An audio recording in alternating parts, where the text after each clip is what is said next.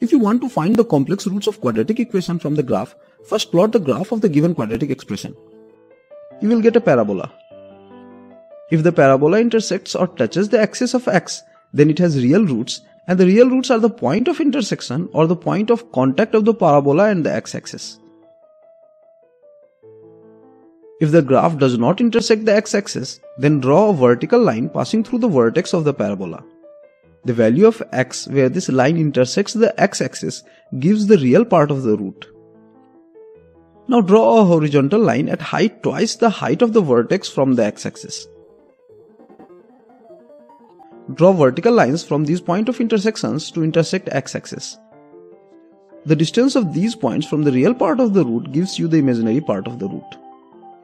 If you want to understand how this works, watch our detailed video on this topic. The link for the video is shown on the screen and given in the descriptions below.